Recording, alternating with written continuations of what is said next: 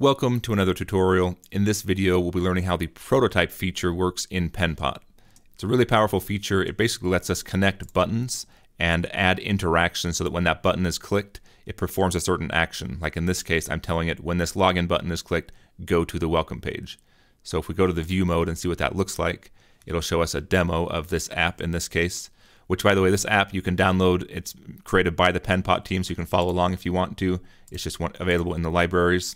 If we click on this login button now, it goes to the next page. Usually we have to right click and then left click over here in order to see the different parts of our design, and it's not really interactive. It's all just pictures. So if we click on the buttons, nothing happens. So we have to tell Penpot this rectangle is actually a button, and when we click on it, I want you to go to this certain page or perform this certain action. So let's go back and take a closer look at how that works. It's important to know that all of these are boards. If you're not familiar with how boards work, you might want to watch the other video because you can't just do an interaction with something drawn out here on your canvas. It has to be a board. Prototypes are very much board related. So this one, for example, we created this. If we click on it, we can't see that little arrow anymore that we saw before because we're in the design panel. The design panel lets us change our color and change all the information about how the object looks. But the prototype panel lets us change how it behaves when it's clicked on. So now when we're in the prototype panel, we see this line appear. If we're in the design panel, it's not there. Also, just because we're in the prototype panel, if we click off into something else, we won't see that. If we click on a different object, it's just empty. So you have to click on the object that has those rules applied to it in order to see those rules. And there's more options also. If we click these three dots here, there's a drop down, and we can say, instead of on click, we could say, for example, on mouse enter. That means as soon as the mouse comes in contact with this object, it will perform the action. In this case, the action is navigate to the onboarding board. But we want to say on mouse click. And the login button, we really don't want it to go to this welcome board. We want it to just log into the home page, which is right down here. So I'm going to delete this interaction by hovering up here and going to the minus, and then I'll left click and drag and connect it to the home screen instead. So now this will go to the home screen, and maybe the sign up button is what I want to go to the welcome screen. So now we have two different things that happen from this. This is the first page they'll go to, and we have two different interactions, or two different paths that they can follow. These are called flows. So right now it says flow 1, so we have a certain flow that people can see of how this app interacts.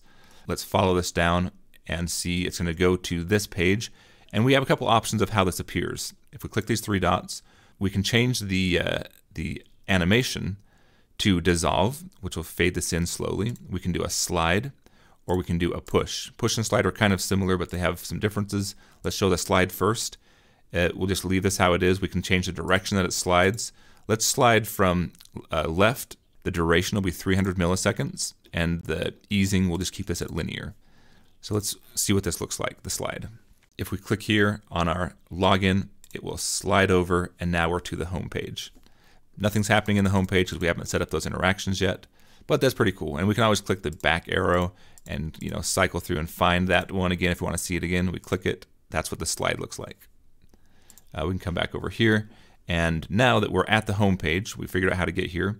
We can say when this plant is clicked on, when anything within here, notice this is an entire group. If we expand it, there's buttons in here, different things. We can just say if the user taps on this, anything within this blue box, take them to the details page of that plant, which happens to be right here. So now this board, if we want to find out how that interaction works, if we get into the information about it, notice we don't have the option for it. We have to go back and click on the object that is producing this interaction, and then we can get to these options. And we can say we want this to maybe do a push, and we'll have it push from the left also, and linear. So we'll see what the differences are between those. And then we can come down and say when this button is clicked here, go to the cart page. When the checkout button is clicked, go to the checkout page. And if at any time they click this button up here, these back buttons, we can just say, you know what, add an interaction. And I'm not going to tell it specifically where to go. I'm just going to say, go to the previous screen. So I can get in here. And again, this is a group. So I don't want it when they click anything up here. I don't want it to happen. I just want it when they click this black arrow.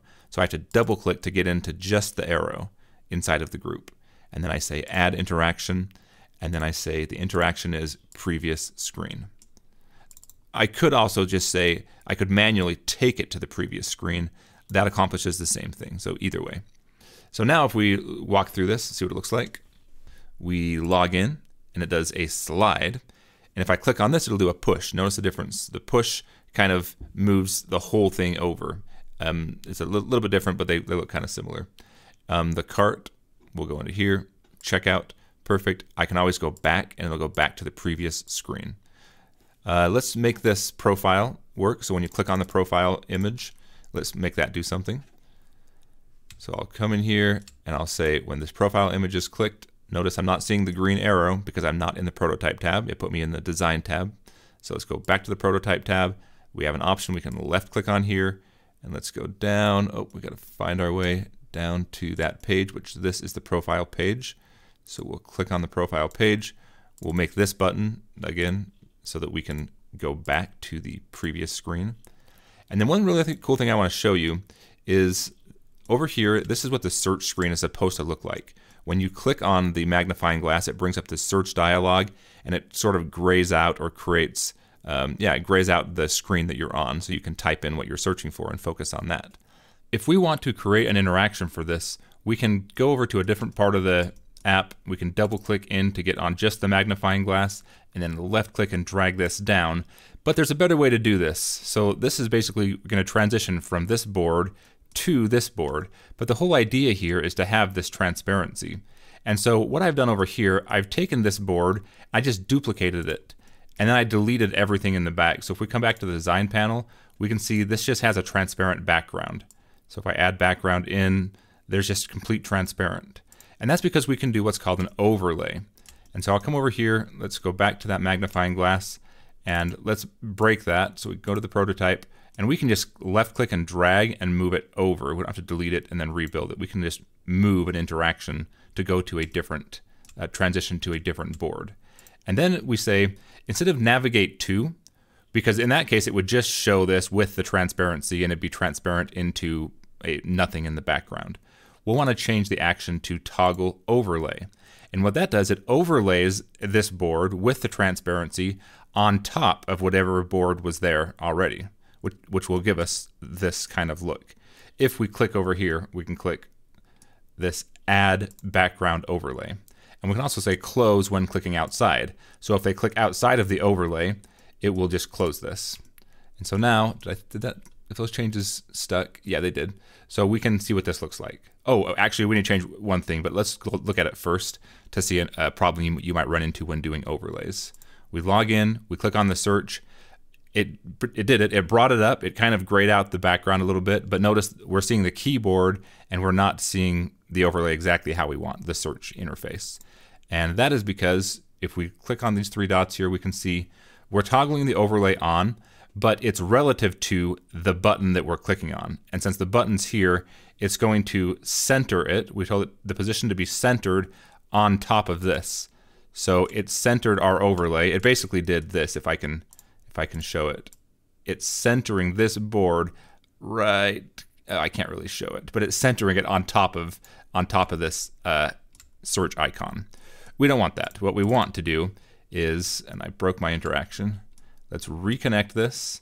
Let's go to toggle overlay, and let's say relative to home. So relative to this board, center it on this board. And since these boards are the same size, it's going to create that look. And we'll say add background overlay. And this time we'll say dissolve to create a nice dissolve animation.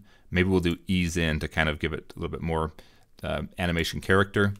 And now when we look at this, I'm going to zoom out just a little bit so we can see the whole thing. We'll log in, and if we click this, it shows, it kind of fades into there. And I didn't create, this is what I'm saying. If we just said navigate to, it would look like this, just with black. But instead, and this is what the other one looks like. So log in, here's that animation one more time. And we can change the speed of it, and it's just overlaid on top there. So that's one way you can do overlays. Another interesting thing that you can do animation in. So sometimes if you have like a menu that you want to pop in from the side or the top, you can do that same thing. So you can have an overlay animate in. And it's not going to look exactly right in this case, but what that would look like is instead of dissolve, we can do a slide. And then if we slide that in, it would slide over, which you wouldn't want to do it with a search bar, but you could do it with a menu. And then that would slide in from the side, and when you click it again, it slides out. And so that's something cool you can do too. Also, just note, Penpot is still in development. It's completely usable right now, but they're going to be adding more options for animation. So right now the options are, I think they're pretty basic. You know, the options for animation are dissolve, slide, and push, and we can't animate an individual object. But since this is all built on SVG and CSS standards, there's no reason we can't do any type of animation you can imagine. And if you're a developer yourself, since Penpot is open source, you can help develop those if you want to, or you could fork the code and develop those yourself. So really, really cool, really good options. One thing I'll say in closing is that we can share this interaction, or we can share this interactive prototype. All we have to do is come up here and click this button, Share Prototype. It will create a link for us. We copy this link, and then anyone that has that link can send it in an email, or someone could open this on a mobile device and actually tap through, and it would feel kind of like a native mobile app. Oh, we didn't tell it where to start with our flow. And the flow they're in right now is this right here. You can choose the flow that we're in. So now we're in flow 1, because you could have multiple different options for people to go through. But now we're in flow 1. That's where I want to start. And if I click login, they're doing this. Just notice this is all happening. Penpot is hosting this right now for us, but the person that we send this link to, they'll be able to come in here and demo this app without needing to sign up for Penpot, without even knowing what Penpot is. So that's really, really cool, a way that you can share these prototypes with people, with a client, or with your team. So that's the basics of the prototype feature in Penpot. Go ahead and leave your questions and comments below if you have any, and I look forward to catching you in the next video.